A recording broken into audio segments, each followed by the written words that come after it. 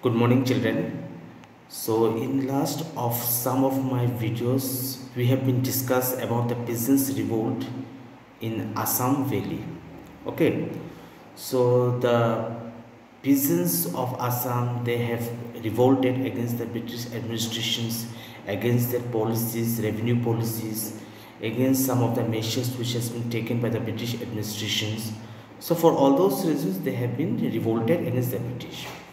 So like the valley, you similarly or parallelly, the ethnic hill tribes, they also goes completely against the British administration.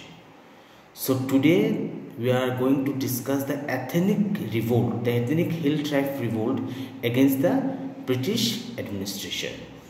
So we will start with the Jayantia revolt. Okay. So first of all, we should understand that the Jayantia kingdom, which was annexed by the British East India Company in the year 1835, and from the Jayantia king Rajendra Sinha. That time the king was Rajendra Sinha, and in the year 1835 the kingdom was annexed by the British East India Company. So first of all, we should understand why the peace-loving people of Athenian Hill tribe goes completely against the British. There should be some reason. Okay, so by point wise we will understand what are the reasons that makes the people of Jayantia goes against the British administration.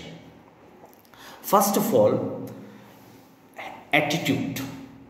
See, the British officials, they have a high-handed attitude, okay, towards the hill people. So this make the Jayantia people turn against the British administration, okay, due to the high-handed attitude of the British administration towards the Jayantia people.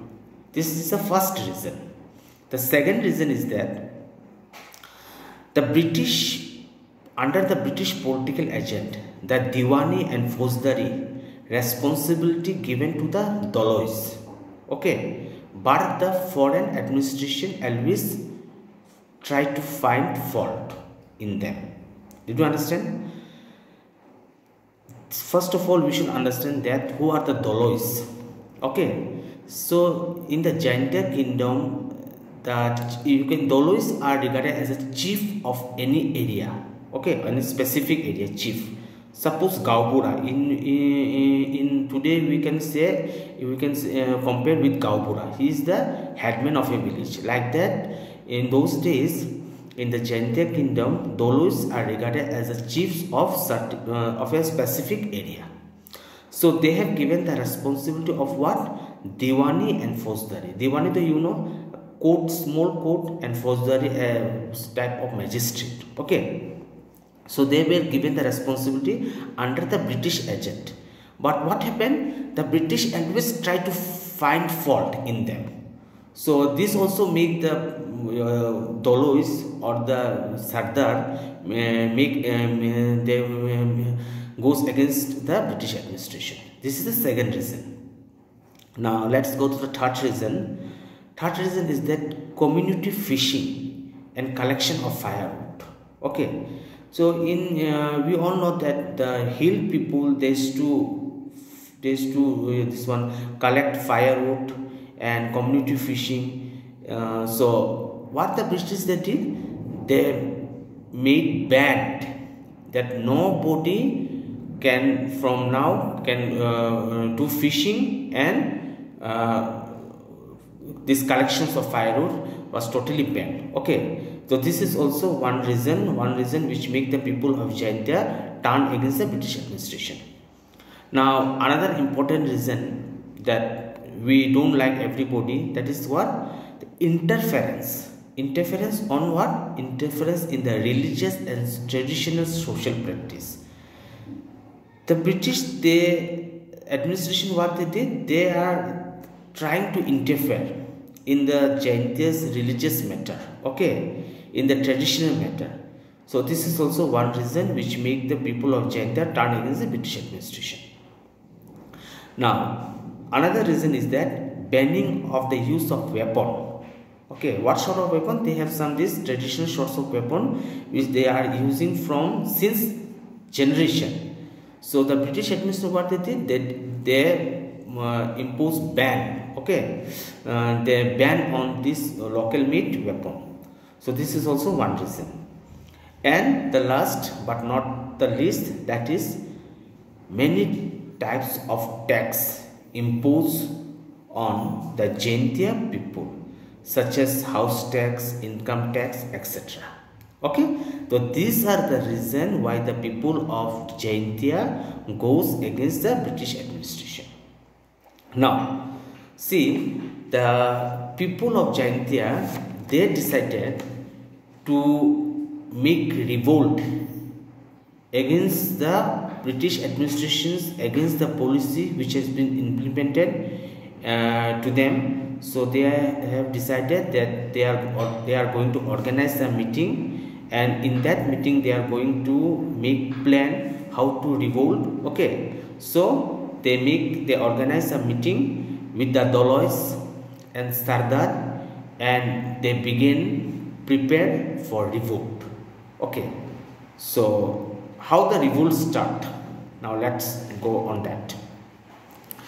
When the British implemented house tax, okay, the Jayantia raised the banner of revolt by removing the Tehsildar of Jawai. Okay, the revolt start with the impose of house tax on the Jayantia people. The Jayantia people they have paid any tax in terms of cash.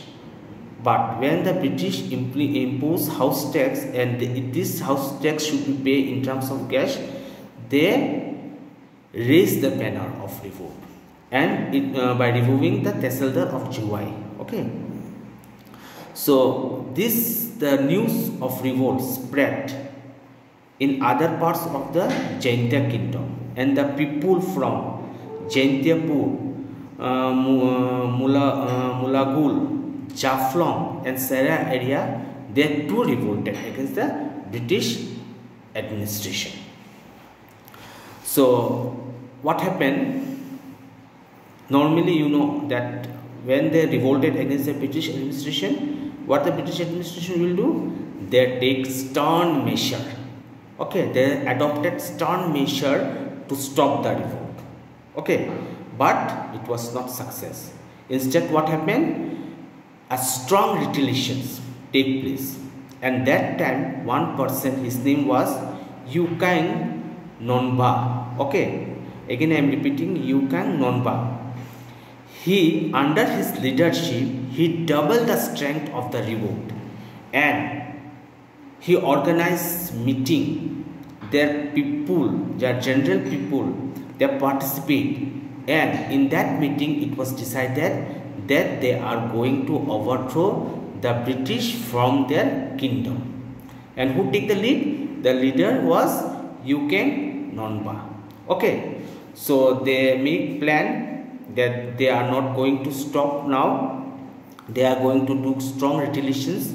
So on 17 January 1862, okay, on 17 January 1862, the Jayantia made a sudden attack on the British camp at Jawai. Okay. On the other hand, the rebels blocked the two roads connecting Jawai, Cherrapunji and Cherrapunji, Jayantiapur. The attack was strong. Okay. And the rebels killed many of their opponents, many British officials. Okay. So automatically the British will not stop. What they did, they also retaliated, and what happened? The violent conflict between the both sides badly hampered the people in both sides. Okay, the rebels, they are killing their opponent, and on the other hand, the British military force torturing the people, the innocent people, inhumanly. Okay. So the situation has become worse. Okay, so to control the revolt or to control the situation, which was started under the leadership of Yukwang Nongba. The British administration entrusted the military and civil authority of entire Jayantia kill with the Brigadier G.D. Shower. Okay, so he appointed this G.D. Shower as brigadier to control the situation. So after his appointment, they took some measure and they adopted some policy. What was the policy? First, they promised a general amnesty. Okay, amnesty means pardon. Okay, in another English term, it is known as pardon. Okay, to then if any these rebels surrender voluntarily, they are not going to give any punishment. This is known as amnesty. So they have promised and they announce, okay, about their amnesty to the general people. If any rebels surrender voluntarily, they are not going to give punishment. So this was the first policy made by the British administration. On the other hand, what they did, they announced an award of ₹1,000 for anyone, if anyone captured the rebels leader, you know the name, Yukwang Nongba, and alive, and hand over the British alive. Okay, and hand over the British alive. So for the leader Yukwang Nongba, they awarded an award money amounting to ₹1,000. So what happened? Ultimately, the leader of the rebels, he was captured, and after some days he was hanged to death in presence of a huge crowd. Okay, this is what about the Jayantia revolt. And after after the hang to death of the Jayantia leader Yukwang Nongba, many rebels they surrendered themselves. So this is the what Jayantia revolt. Okay, student, thank you very much.